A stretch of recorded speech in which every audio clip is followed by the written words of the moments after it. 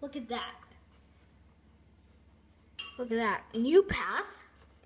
I set this XY coordinate here. It's just the start for my path. So in this case, it's at the bottom of the window. And then I have a whole bunch of extra points. Those are just creating this. Those are just the other points along that path. So those particular points create this path. But what are these extra numbers for? That's because I may want to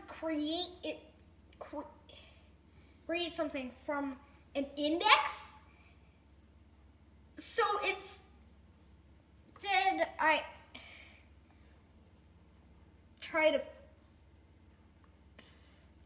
So look at that.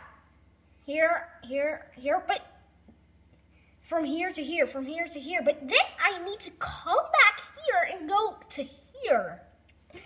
So do that, I gave an index. In this case, 1. So But it's still not doing that. That what? It's not following. This index 1, by the way, and then so from position of index 1 to the location that we sent. So I over here. Можно. But the index you gave it so that you can draw the path, right? Not so that the particle can follow it. I gave it an index to like go here, go here, go here, and then come back here and draw here. Okay.